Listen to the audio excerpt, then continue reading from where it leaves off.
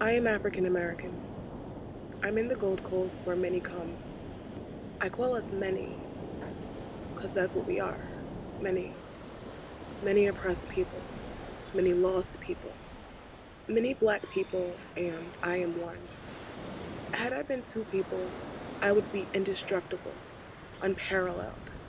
Had I been two people, I would be a people, a republic in human form. But I am only one. Therefore, I am afraid.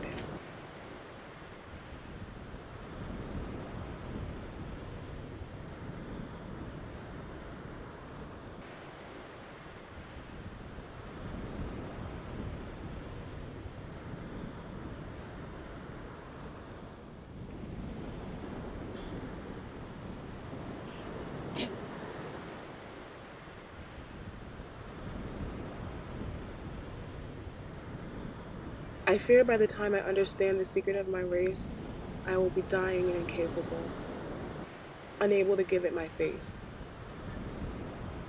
And yet I understand the fragility of accomplishment.